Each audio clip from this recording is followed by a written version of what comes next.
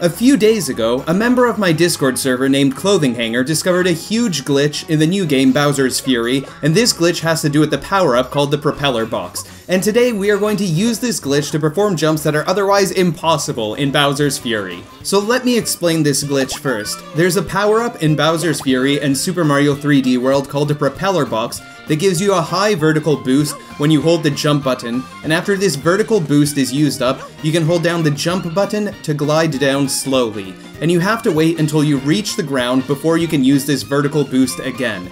Except, what Clothing Hanger discovered was that if Mario bounces on top of Bowser Jr., then Mario gets his vertical boost replenished, and he can fly up high again without having to touch the floor. That means if you're climbing up a wall and you have the Propeller Box and you call over Bowser Jr., you can bounce on him to climb up even higher by getting another vertical boost from the Propeller Box. Let me give you a few examples of some jumps that would be impossible, but are possible if we use these Bowser Jr. bounces. A level 1 difficulty jump is getting up to the top part here in Scamper Shores. With the Propeller Box and the cat suit, you can get up to the middle part here without any problem, and from here, you can jump up to the top without even needing to Bowser bounce. But let's make this a bit more difficult. Let's say that we're not allowed to land on the middle platform here, and you still have to make it up to the top.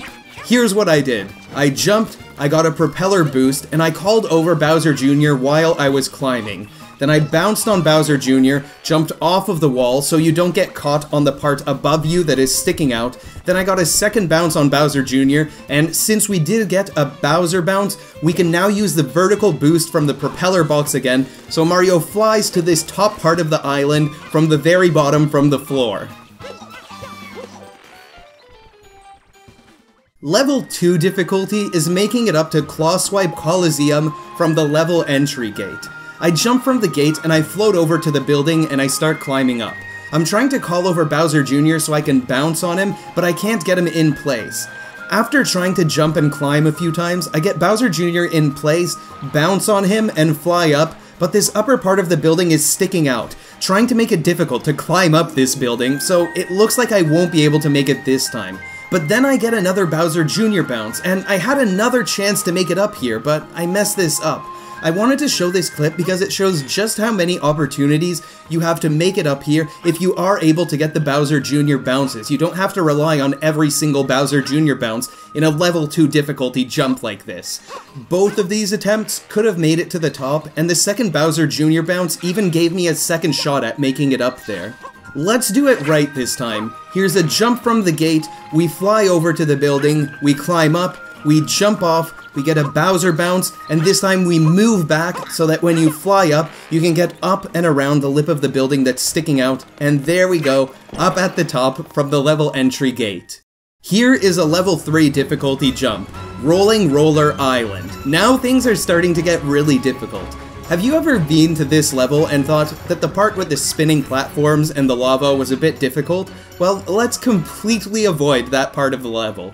Let's jump onto this part where the lighthouse is far above us, we will climb up, we'll call Bowser, then we'll jump off and get a Bowser bounce here, then we'll fly up some more because you're able to fly after bouncing on Bowser, and that isn't even going to be enough to make it up high enough because there's a lip that's sticking out here and preventing us from climbing up further. So we need to get one more Bowser bounce, and we have to pull back again so we can fly up and around it to get to the top of the island.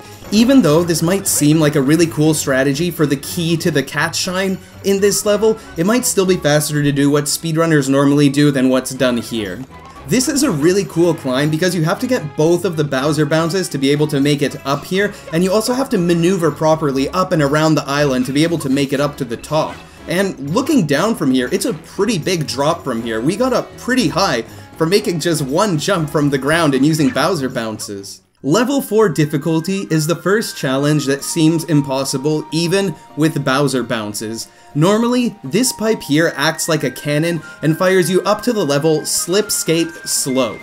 Look at how high this level is. There are just so many pieces of the level that stick out farther and farther as you move up. It has to be impossible to climb this, right? It's like the game developers created this level in this way so that you wouldn't be able to climb up here, right? Well, we're going to try to find a way up here without using the pipe to fire us up here. After a lot of attempts from trying different angles from all around the column, I think that this angle here is the best one to start from. Our best hope is climbing up the level and getting to this part of the platform here where we'll be able to land on floor, and from here we'll be able to reset our jumps and our Bowser bounces. So here we go, let's fly up as high as we can, let's climb up the column, get a Bowser bounce. I accidentally used up 2 Bowser bounces here, and I made it up past one of these lips, but I got stuck before making it up to the next lip. I tried to get another Bowser bounce, but despite all of my efforts, I wasn't able to get a 3rd Bowser bounce. So I'm thinking that maybe you are capped at 2 Bowser bounces maximum. I floated over to this wedge that's slightly sticking out of the level, and since this is floor, we should have another jump now and another 2 Bowser bounces available, so maybe we'll be able to continue climbing up the level from here. So let's jump and fly up, let's climb as much as we can, let's call over Bowser Jr. for a Bowser bounce, and we just barely missed the top. We've got to call over Bowser Jr. for one more Bowser bounce so that we could make it to the top, but he doesn't show up for the Bowser bounce until really late, and we just barely miss the top again. But then we jump off the wall, we float over towards the level, and luckily that brings us into the level. I couldn't believe it that we were able to make it all the way up to this level from the floor without using the pipe to launch us like a cannon. We made it into Slip Skate Slope without using the pipe to launch us. This is a seriously difficult jump to make because even if you land 2 of the Bowser bounces, you still might not be able to make it to the very top, and even getting Bowser in the right place for a Bowser bounce is something that's difficult to do. A big thank you and shoutouts to Clothing Hanger for sharing this glitch with us in the Discord server, and if you guys are interested in seeing any other impossible jump challenges or any other challenges, let me know in a comment, I'll be happy to see it.